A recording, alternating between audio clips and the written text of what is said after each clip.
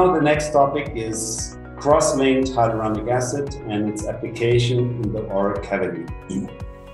And this is something I discovered, and I'm very happy about that. Probably I could give, as well as many others, my little contribution to make this more and more popular, because there is so much compact, massive benefit in the application that, in my personal point of view, I don't see any reason not to use it.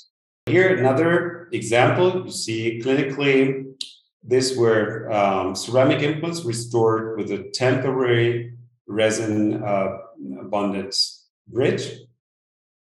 And you see that we need to manipulate again the soft tissue. So we started here continuously to inject the soft tissue.